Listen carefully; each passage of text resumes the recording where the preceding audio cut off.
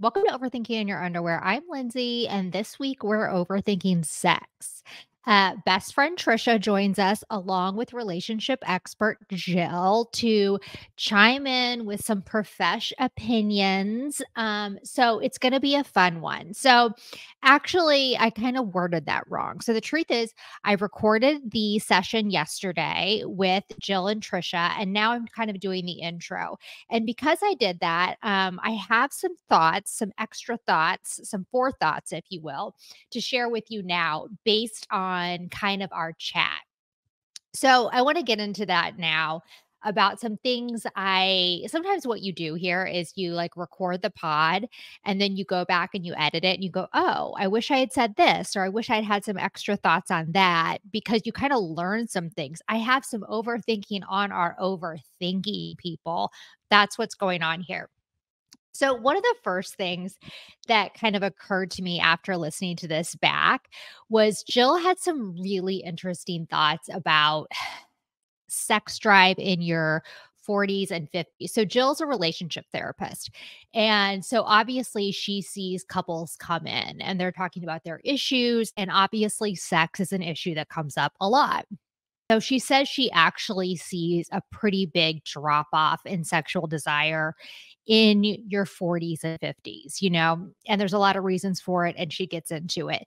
Women can even get to the point where they're just kind of like, you know what? I just don't even care anymore. I don't even care about sex.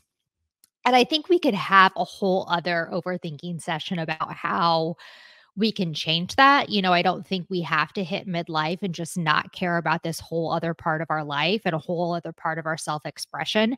But she talks about that. And I think it's important. So, as women in our 40s, right here, we can feel normal if that is something we're going through. We can feel like we're not the only one. So Jill says, she sees so many women that really just kind of don't even care about sex anymore. They don't care about sex in general. They don't care about sex with their partner. It's just not their focus. And I think that is I think that that's completely understandable. I think that's completely understandable. You're building a life. You have so many other distractions. You have so many other things you're focused on. This part of yourself, this part of your self expression is not what you're focused on. So she sees that as a problem with couples. She also said that some couples, it isn't even a problem because the partner's kind of in line too. So you can get into your later years, your 50s, your 60s, and they kind of look at each other and say, you know what? At the end of the day, how we connect is having this ritual of wine on the patio, and then we go inside and cuddle, and that's how we connect. That is intimacy. That is intimacy to us. And so, what's really important is being on the same page about sex. And I think that is obviously a really huge takeaway. But to me, the takeaway that I didn't mention in the podcast is marry your best friend because marrying hot sex isn't going to really get you anywhere, right? Hot sex, maybe the first couple years, maybe not if you're lucky, maybe the first couple years. But what about when you're in your 50s and your 60s? And really, what that turns into is having a glass of wine on the porch and having a nice little, ritual of walking around the pond in your backyard. And that becomes what intimacy is to you. And maybe not. Maybe you're one of those couples that keeps it going forever. I don't want to depress you if you're like a very sexual being. I am just saying that to me, what I took away from this was marrying hot sex is probably not the best decision. Marry your best friend.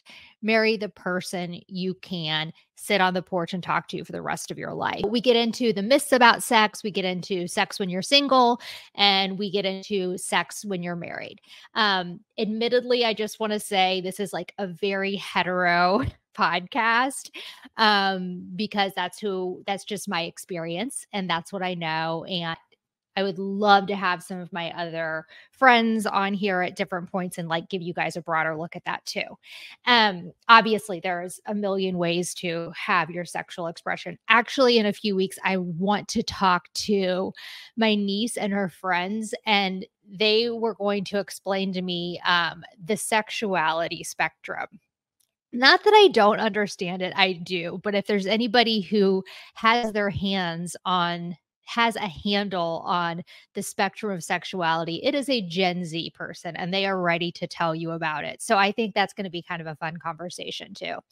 Um, okay, so what else I wanted to talk about kind of like in the forethought here of things that, came up in the edit is we get into kind of like what is chemistry, and we kind of like glaze over it, and I think it's such an interesting conversation.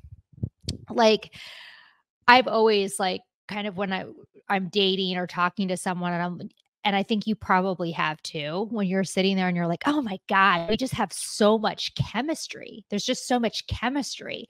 And it's like this really fluffy, ethereal word that we say, and like, do any of us really know what it means? You know, what does it mean when we say that you have so much chemistry with someone? Obviously, it's attraction. Obviously, it means you're attracted to them. Obviously, it means maybe you want to go to bed with them, but where does it come from? And is it based on pheromones? Is it based on hormones? Like what is that biological component to it? So I wanted to dig into that a little bit more. So I found this article on betterhelp.com. I'll link it in the blog that gets into attraction and pheromones and chemistry. And it's really interesting. And also, not to solve everything in a cerebral way, not to overthink everything, but sometimes after you go through kind of one of those big kind of like, "Oh my gosh, I was so attracted to him or her, and maybe it didn't work out." Sometimes it's nice to kind of break it down scientifically and say, "Well, you know what? It was just science. It was just biology, and once that wears off, I'm gonna be okay," you know? So here it is, pheromone attraction. Scientists of osmology, I'm saying that wrong, definitely saying that word wrong, have determined that individuals in the same species are attracted to each other through chemical messengers. These chemicals, pheromones, can stimulate sexual arousal, desire, hormone levels, and even fertility when released. Pheromones are typically detected through smell and produced through sweat, saliva, and urine. People who feel a strong amount of attraction to another person or that feeling of love at first sight may actually be experiencing a pheromonal attraction. It's also possible that when you meet someone and automatically feel unattracted to them, you could be having the same reaction and opposite, meaning your pheromones repel each other. The pheromones could be telling you that this person is genetically appealing or a match for reproduction, or genetically unappealing or not a match for reproduction. I think that's so interesting. Pheromones may not only be produced for sexual attraction. So, the takeaway on this article says pheromones can be increased by exercising regularly. So, that has to do with getting the toxins out of your body and letting your natural pheromones rise to the top, and like clearing your pores, kind of all that good stuff we already know about exercise. So, I mean, this is just really interesting. I'm going to link this blog, and I just scratched the surface. But again, like I said, these are just some of my forethoughts on this great deep dive we do in this podcast. Really love this conversation. Let's get into it more. Ready? Let's overthink it. I saw this question on a podcast last week, The Toast, with Claudia and Jackie. Claudia is Girl with No Job. If you guys don't follow her, you should follow her. I know who She's she so is. funny. The Toast does not need me to promote their podcast, but I just want to say where I got this idea. So they posed this question and was like, "Are you a kiss on the mouth family, or are you not a kiss on the mouth family?" And I was like, okay, I have to answer this question and ask it with Trisha and Jill, because Trisha, are you a kiss on the mouth family? Yes. Yes. Yes. I mean, like, Trisha, you lay it on people when you meet them. She's a kiss on her friends too. She's Yeah. a kiss on the guy at the gas station. Very true. I mean, where did you're getting a kiss. She's a lover. Where did this start with you and the kiss on the mouth? Does your whole family do this? No, actually, like my family in Iowa, like all of my mom's side of the family, like we scared them. I scared them. But no, it was from growing up across the street from my parents' best friends and then being Italian. So I'm Italian too. yeah. So being raised around that, like having every Sunday dinner with them kissing us. Then I started dating Italians, and then I'm kissing their whole family. Everyone was kissing everybody. Gets kissed. And so then I go to Iowa and I am kissing them, and they are like, what is going on here? Because they don't even barely hug. So Well, hang on just a second. Do you kiss your brother on the mouth? Well, it's not like directly on the mouth. But yes, it is, because you kissed me on the mouth like that. Yeah. I mean, but it's more of like a off a side lip. I feel like it's only to the side because Brian and Brad, your brothers, turn to the side. I feel like you're going directly in, and then Brian and Brad are like that. Brad's definitely not wanting to kiss people on the mouth. Yeah, but deep down, he's a lover. Yes. He is a lover. I kiss my dog on the mouth. So, I mean, no shade to whatever you do to humans. Yeah. Okay. So we're also we have like a whole thing we're going to talk about when it comes to sex. And we're going to talk about sex when you're single and sex when you're in a relationship and married, more partnered up sex. But we're going to start with kind of a little bit more fun things. So first of all, I found these, and I'll link these in the blog just to give everybody credit and so you can read them. But thesource.org has an article or a blog called 10 Myths About Sex We Believed at Some Point. So I'm going to go through them and you guys say true or false. Okay. Okay. Right. So the first myth about sex is sex burns a lot of calories and can help with weight loss. True or false? Yeah, false. False. That's what I was going to say. That's why I was like, what? Okay. Well, it's sort of true, but the thing is you'd have to have sex for like 30 or 45 minutes. That's what I was going to say. There's some like specific details that you would need to know. Like, is this an aerobic activity to the extreme where you're sweating? Like, or is this just we're going through the motions to say we did it, or what exactly. Is it? Yeah. I think they publish all those articles of like sex burns calories. Then it's like, yeah, but 30 or 45 minutes of very athletic sex burns calories. Yes. And we all know that's not the reality, right? No. Correct. Yes. Okay. 2, you can get pregnant when you're on your period. I would say false. I think it's true because I think sperm can live inside of you for up to 7 days, I think is what it is. And so you can have sex towards the end of your period and then the sperm can still be alive. And if you release your egg within that time frame, then it can actually happen, I think. Yes, you can get pregnant on your period. For most women, a single menstrual cycle lasts 28 days and 5 of those days are taken up with their period. I'm not going to read this short thing. I'm not going to read this whole thing. Jill explained it better. The truth is you can get pregnant on your period. So this is another one from Men's Health. Kind of the same idea. So men reach their sexual peak at 18 and women reach theirs at 28. I feel like that's something that's always out there. Is that true or false? Men are at 28 and women are when? No. Men are at 18, women are at 28. Is that what you said? Mm-hmm. Because I had also remember hearing growing up that it was like in their 40s, like women's is at 45. I always heard that too. Or something like that. Yeah. I don't know. I would say false. Yeah. This says true. I was going to say, I think it is. And I think women are older when they hit their peak, but I don't know which one it is because obviously it's changed. Yeah, it says testosterone peaks at 18 for men and women's estrogen. So maybe it's just like how they're wording it. Women's estrogen, hits its high point in their mid 20s. So maybe it's just like what those articles are. We always read as like sexual desire for women is higher in their 40s or something. Yeah. Yeah. I don't know. I can tell you that is not the reflection I hear in my practice. Yeah. What do you hear? The drive. The sex drive or desire for women does not seem high. And in some cases, it's non-existent for women in their 40s.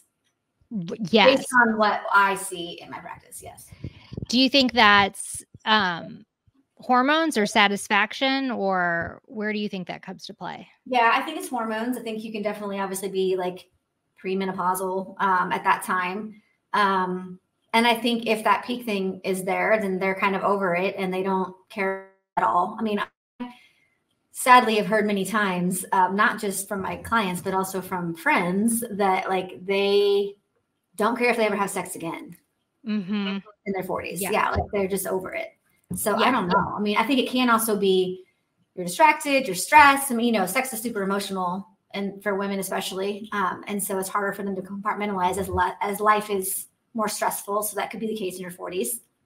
Then obviously it is in your 20s. In your 20s. Yeah. Yeah. And we'll get into some more of that good stuff too. Oysters make you horny. I've always heard that. It's an aphrodisiac, right? Ooh, There's really? no scientific evidence that oysters make you horny. I knew chocolate was, right? People always say that, but I've eaten oysters and never. I've never gotten horny. Well, it's really, we have oysters every Thanksgiving and I've never noticed like my family is just like completely riled up afterwards. Thank God. Riled. Thank God. Well, and it says it's false. So that's good to know. I've never heard that. Yeah. Yes. Men think about sex every 7 seconds. I don't know. I feel like saying true. Yeah, I was going to say if I had to say roll the dice, true. It says false. The number is tossed around. That number is tossed around a lot, but the truth is that only 23% of men claim to fantasize frequently. So that's what that says. Got it. Yes.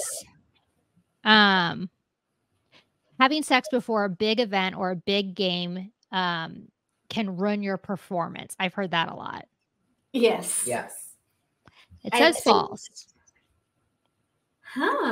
Swiss researchers performed. I mean, footballers, because I'm in London.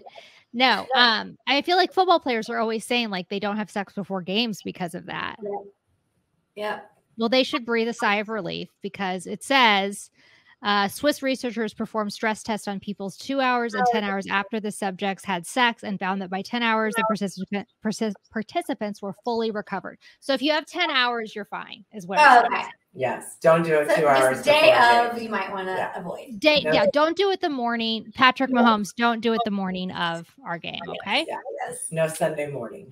No Sunday morning sex for anybody. Yeah. Okay, so I just wanted to kind of start with that. And then, like I said, we're going to do 2 little parts here, single sex and partnered up married sex too, and a little bit more. So thinking back to when you guys are both married. If you guys haven't listened to this before, both of the girls are married. Jill's been married for, I'm going to get it wrong, how long? It'll be 12 in February. So 11 and a half. Okay. And then Trisha's been married for like 4 months. Are you laughing?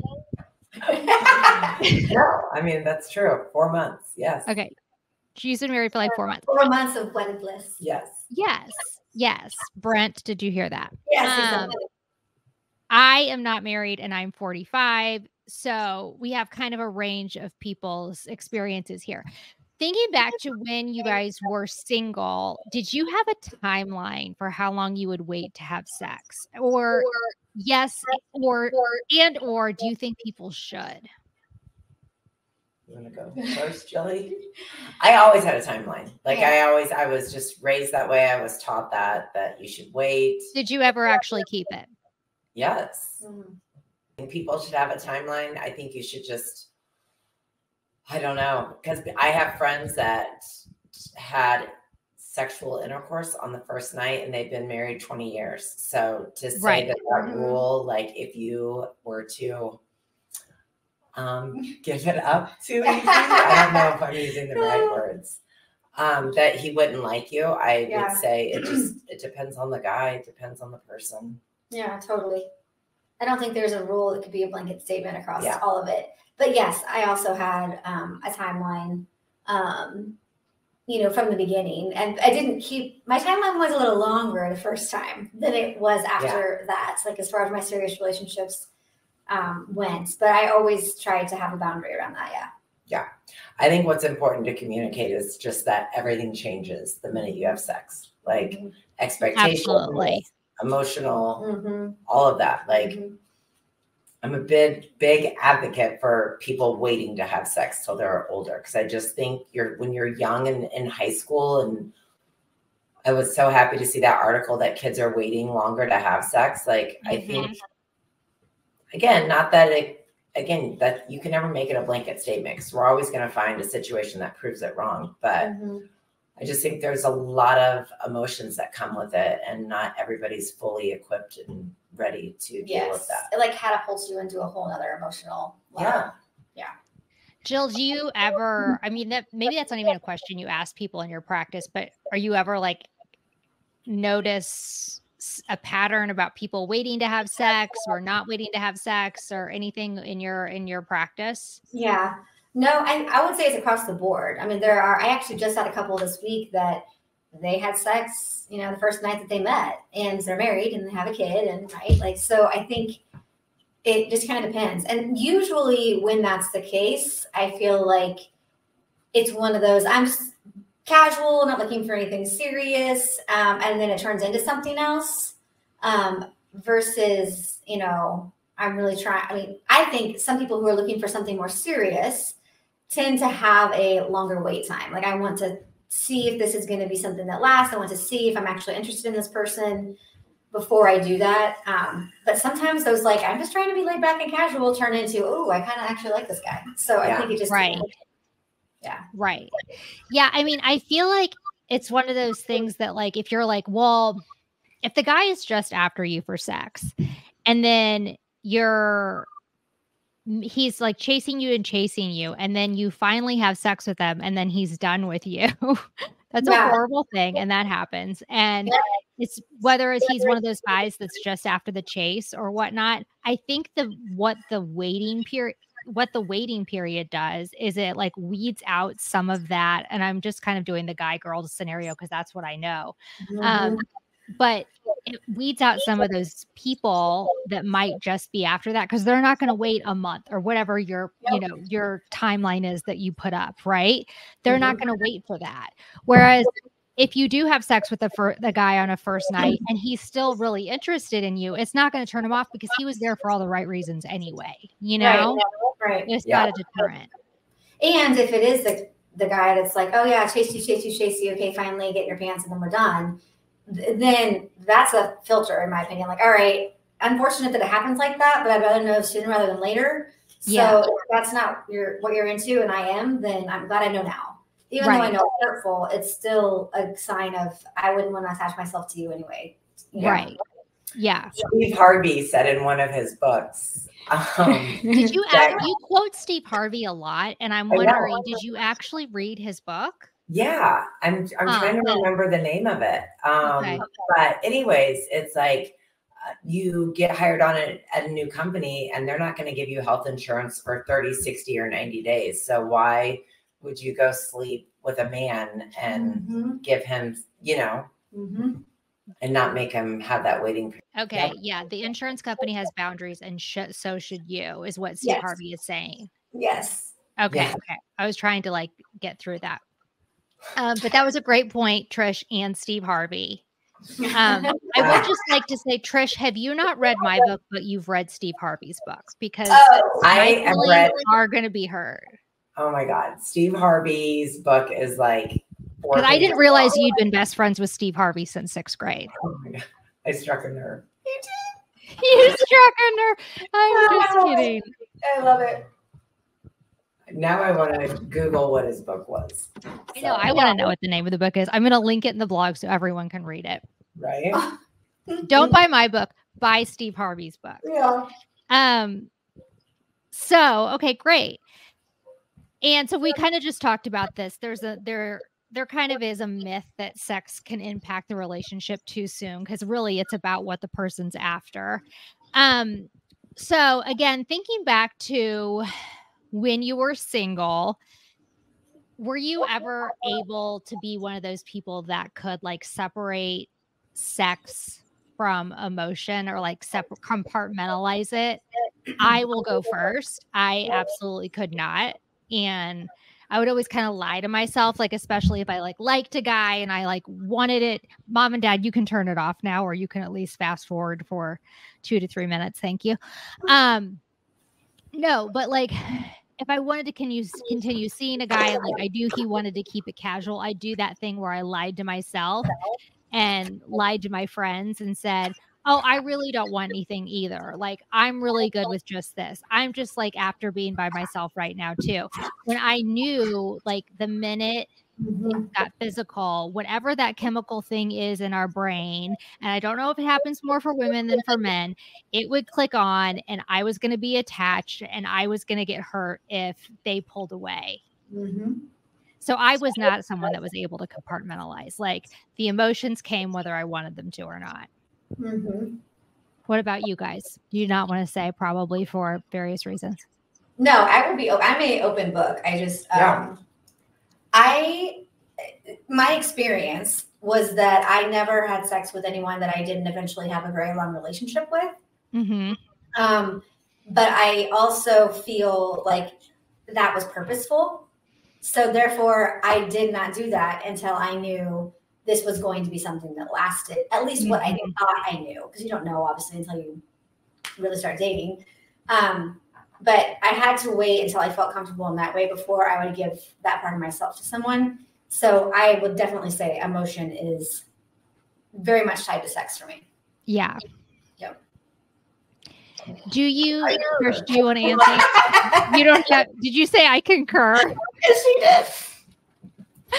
did. So Jill, do you have like a scientific, not to put you on the spot, reason why we're like this? Like why? And I know, hey, I know not all women are, because we have friends that will be like, "Oh, you guys are crazy." Like it's just fun. Why do you guys act like that? Like I know there are women, not all women are tied emotionally.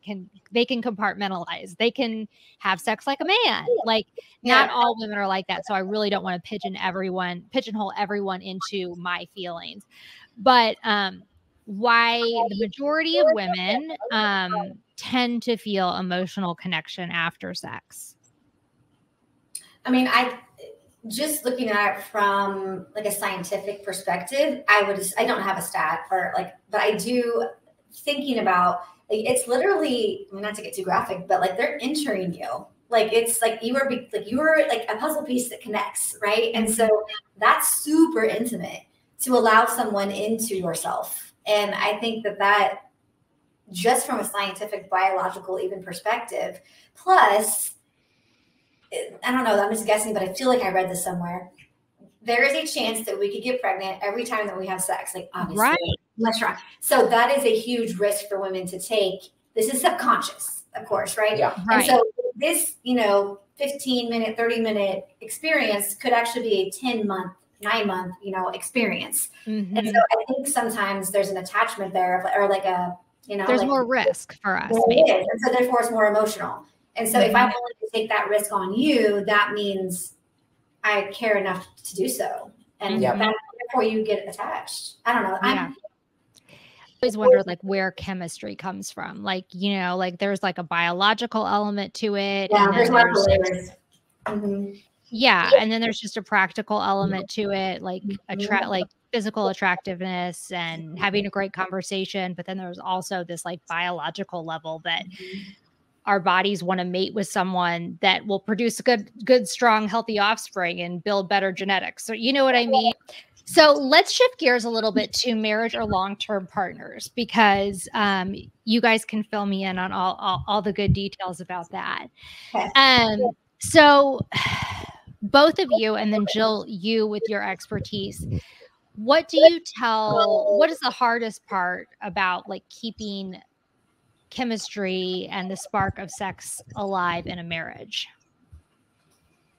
I mean, I think it's the shift from each other. I mean, what I see most within my practice is the shift from each other to the family. And so when that happens, it can become their norm long term, not just within the infant stages, right? And then they end up just not being connected anymore and not having sex. And I mean, even though more often than not, the men would like to continue and the women are like, but we haven't even talked all day, or we haven't had, I haven't talked to you in days because we're dividing and conquering. So it can become and then they're tired, right? Because at the end of the night. So it's just like, as life evolves and it gets harder and life is like has more stressors and there's more things on the to-do list, it's not as easy to compartmentalize when you're only taking care of yourselves, which is at the beginning of most relationships. That's what happens. So there's not as much free time. There's not as much space in your brain because of all the stress. And from what I hear from my friends and whatnot, it's like you were saying, Jill, the guys will kind of be like, all right, let's do this. And they don't really need they don't need to like reestablish the connection or like have the emotional anything. They're just like, all right, let's do this. And women are like, wait, we need to smooth over whatever fight we just had, or we need to build back up that connection before I can get there. And guys are just like, no, like, let's just have sex before we go to bed, Right. Or I felt like you haven't been helping and therefore I don't feel like you're a partner with me in this. And so that's unattractive. But I think it goes back to kind of what I shared in a previous podcast, that men don't need that to feel love. Like typically 99.9% of men have physical touch as one of their love languages. They just do. Like every man that sat on my couch, except for maybe 5, has had a physical touch love language. And so that means they don't need the other things, acts of service and quality time, quite as much to feel love. Therefore, if they don't have sex, they don't feel loved. Like the sex is where they get the love. Does that make sense? So the women, more often than not, they are not physical touch love languages. And so they aren't, if they're not getting acts of service, they don't feel loved. They're not going to want, I always say women need this before they can do this, which means partnership. Like in conversation, in action, which, a lot of times quality time and acts of service are 2 of the top ones for women. So if they don't have that, then they're not going to want to like let that happen. Let you in. Yeah, let you in. Right. Yeah. Open the gates, if you will. Right. And so I think, to me, that's kind of, I think what happens. It's not that men are like, oh, whatever, I don't need emotion to have sex. They get their emotion from sex. Their cup is filled from sex. And so it is that. In your practice, what do most people complain about when it comes to sex and intimacy? Like, what are they saying to you? Frequency, 100%.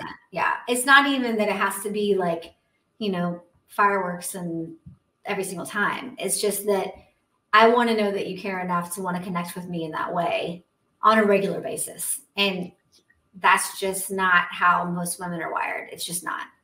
So I know they're like, I am taking care of you and I am. So men want the frequency. What do the women want? Like they just want the men to be more obviously acts of service. Yes. Like quality time and like, how was your day? And I'm actually listening and making eye contact and thoughtful responses. And like, that is normally the 2 things that they would need. And I always say, unloading the dishwasher is foreplay. Like it really is. If you were married to an acts of service person, you should be doing those sort of things.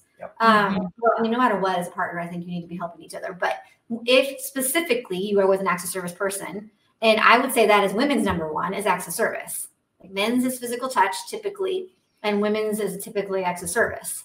So you have to know that so that you are filling their cup so that you each get what you want. I always say if you're filling theirs, and then they will want to automatically fill yours because they feel the love and it comes more naturally.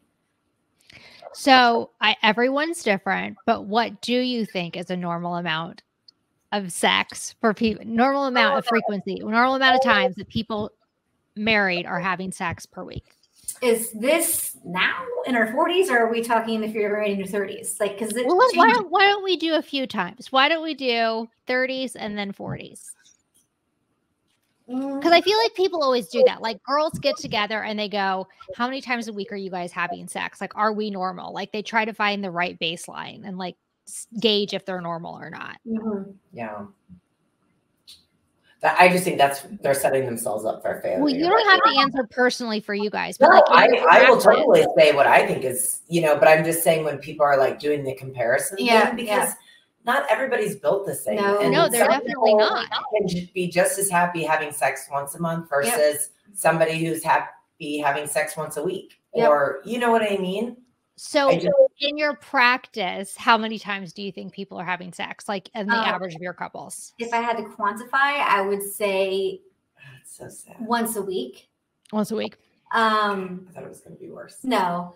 I do have some couples that, are we talking what they actually have or what they wish they had? Because that's also okay. different. What do they have?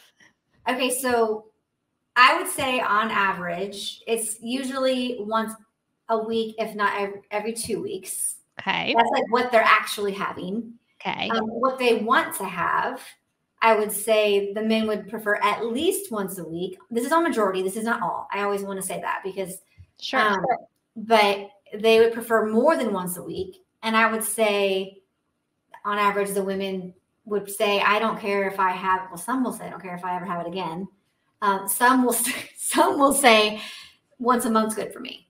Right. So, we talk about. Do you ever have, go ahead. No, Sorry. you go. Do you ever, is it always the women that are saying this? Is there ever the guy that's never the guy that's I don't care? It is sometimes the guy. Like, that's what I was going to say. Like in 30s, I would say what I just said. But then as the men start to age and they get into their 40s, I often have guys that will say, like, I'm not that into it anymore. Like, I don't need to have that anymore. And I'm sure it's because their testosterone is going down, right? Mm-hmm. And so that's not their thing. And you can tell there's like shame in admitting that. Like, yes, you can tell that they're like, this is not how I'm supposed to be, but I actually don't really care about it anymore. And what's funny is those are the ones that are normally married to the physical touch women, which are not super common either. So, but at the same time, I also have couples that are like, yeah, we're both kind of on the same page. Like, I'm aging and he's aging, and we, get our rocks off sitting on the back deck, having wine and having conversation, right. and then snuggling in bed after. Like, it right. doesn't have to be a full on, Right. We high five at the end of the day and it's perfect. Yeah. Yeah. But I think the key is to talk about it. Like, what are your expectations? Mm-hmm. What are your wants and needs? Where are we at? Because those change. I always say, like, don't just take it and say, okay, this is how it's always going to be. Right. It can change. It can change based on life stage. It can change based on your stress level and things that come into your life. So it can change on like what's going on with, kids and their ages and staying up at night. So you should always be in communication about it.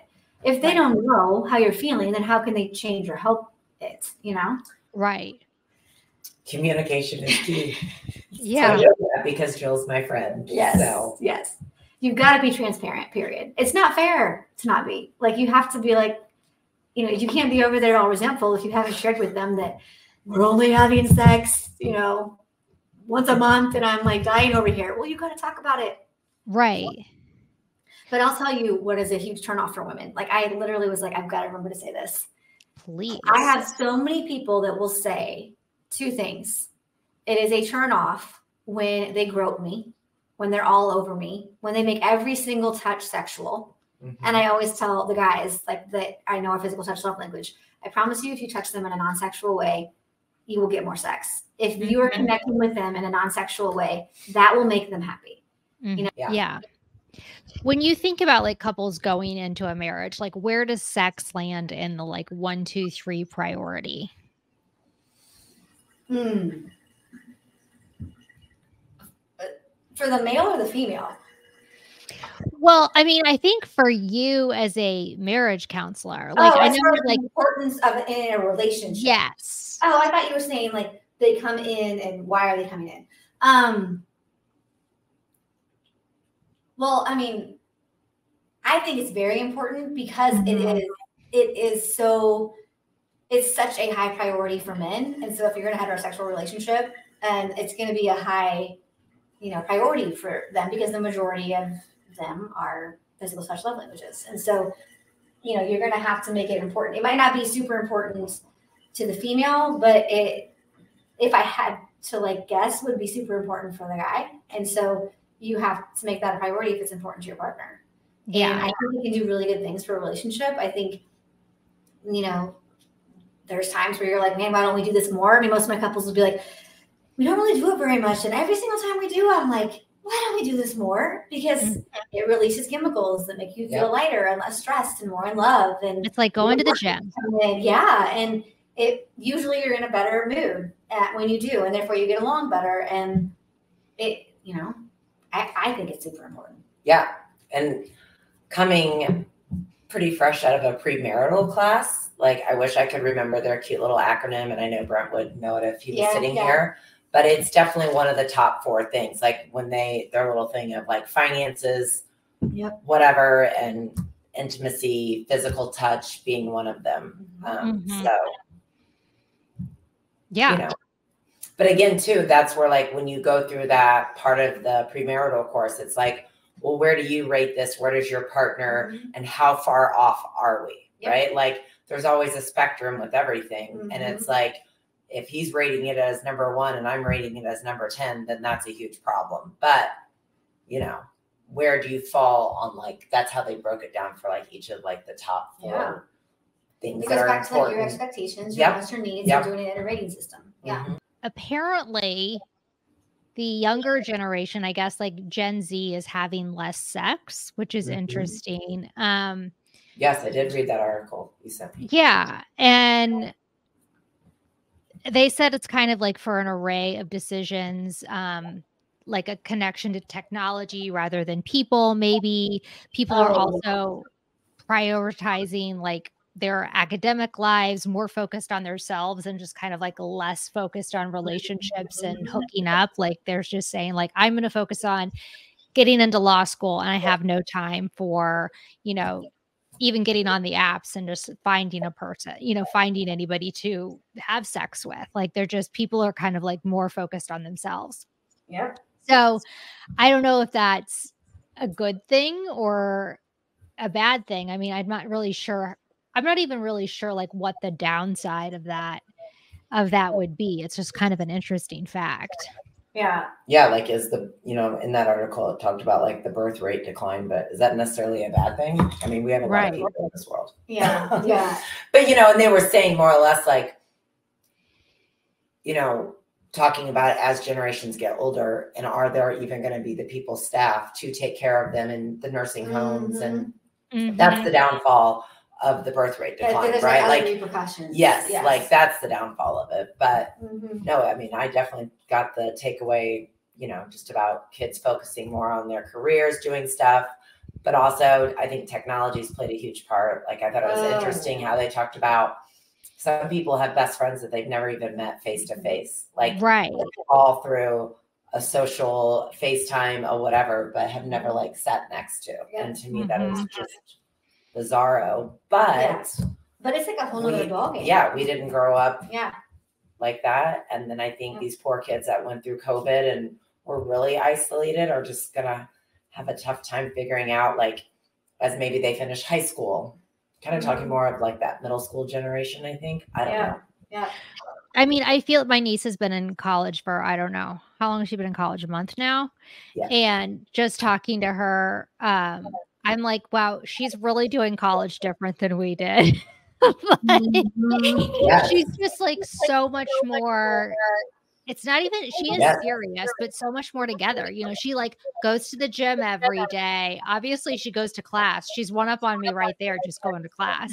She has a job. Especially freshman year. She has a job. She, you know, she went to like a party last night and I was like, you know, if I had gone to like a frat party last night, I would be like, out of, you know, completely hungover today, blah, blah, blah. She like went for a few hours and came home and then had to work today. You know, like that, just like, she's like, we're so responsible, but she's focused on what she's doing and why she's there. And that's just, you know, not how I operated until like my last semester, I don't think, you know? To me, that's the pro of it is that, and the first one is the con. So like the, you know, the whole electronics thing and not being comfortable with physical intimacy, like whether they're sitting next to someone and having a conversation or hugging, kissing on the lips when you say hello, whatever it is, you have to be comfortable with physical intimacy. It's much different. It's much different than this. But the flip side of that, what you were saying, like the focus on themselves, I think the longer you can wait, especially when your brain's not developed until it's 25 years old fully, then the better when you're making a decision like sex. Because of the attachment and because of the boundaries that you'd like to have and all of that. And so that's the pro, I think, to this generation is focus on you because this is the time to do it. Like, and you go, you know, like doing that and making sure that you're doing and having goals for yourself versus, well, I just want to find a person, or Yeah. identity doesn't seem so wrapped up in coupling up. Yeah, totally not wrapped up in coupling up at all, which I think is fantastic. Yes. Which also brings me to one of our last questions too, is I feel like when we were growing up, like, well, the virginity message I got was don't have sex till you were married. I don't know if you guys got that message, so you can tell me in a second, but definitely got the virginity message of, you know, hold it forever, hold it forever. And I did lose my virginity really late. So I don't even know if that was bad or good. I think it's good because it's not like, you know, having sex younger would have been better. I was not grown up. It's nothing. That's nothing but good things waiting. Obviously I didn't wait till marriage because I'm not married yet. I'd be like Steve Carell right now. But that's not the point. I got the message of like abstinence, abstinence, abstinence. And now so much has changed. What's the message you're going to give your kids about virginity and sex? A, depends on the child. B, no. I mean, I'll definitely encourage them to wait as long as possible. But I think also if you have a 16 or a 17-year-old who's been in a relationship or a different type of, you know, having this friend and it's been a few years, like that conversation is going to look different. It's going to be so situational. I mean, obviously when, you know, they're in middle school or whatever, we're going to easily be preaching like, no, we're waiting. Yeah. Right. I'm also, if they're this little mature, you know, totally depends. Junior, senior, and they've been hanging out with the same friend for 2 years, I'm not going to be naive to curiosity. What's happening? Exactly. Yeah. Exactly. Yeah. I completely agree. Yeah. Because I think if we could sit here and say this is going to be our rule, and then we're going to laugh at ourselves when we look back on it, because you just never know. No, you don't. And I think, you know, there's something to be said for being super open with your kids about this stuff. Like, I mean, my kids are in 5th and 6th grade, and they probably know more than most 5th and 6th graders as far as from their parents. I think they find out in other ways sometimes, but I try to empower them with knowledge so that they feel confident in their bodies and themselves. And so they can make a good decision. And I hope that it's later in their life when they do, but definitely if there was, you know, or if either one of them had a relationship and I feel like their emotional IQ was at a spot where I could tell them this is all the risks and you get to make a decision on that. But these are things I would consider. It'd be hard for me to just be like, yeah, let's go, you know, because I know all that can come from it. But at the same time, when you think you're in love or when you are in love, I mean, I think there is young love, right? It's harder to explain all of that to them and then not want to, whoops, you know, one night it went a little too far and I want my kids to be protected too. So it's a hard thing to kind of navigate for sure. Yeah. When you were saying like, I was referring more to like the whole thing about consent and everything. Like I would be nervous for my son if I have a nephew that I love a lot, like a son.